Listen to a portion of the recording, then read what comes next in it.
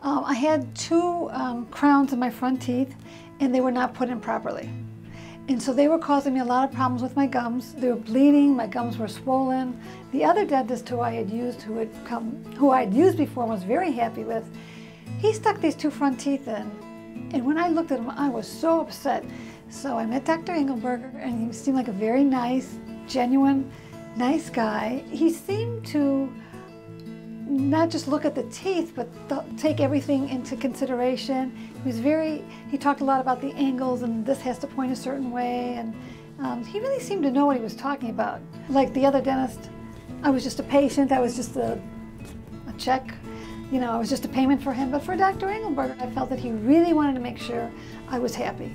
First of all, he had me look at them before he bonded them. He had me look into the mirror. He said, "Is this what, do you like them?" And actually he had done a couple of them that I wasn't happy with. He said, "Fine, we're going to send them right back."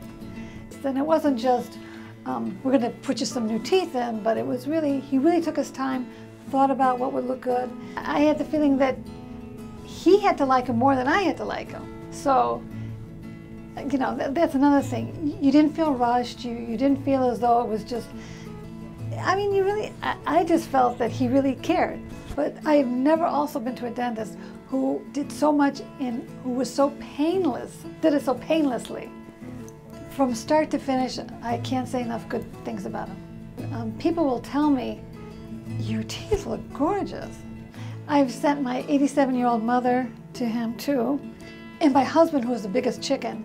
And my 87-year-old mother fell in love with him, and my husband, who was a very big chicken, told me that, yeah, let's make sure you get the next appointment written down because I'm all ready to go back. I have a beautiful smile, and I have never gotten so many compliments in my life.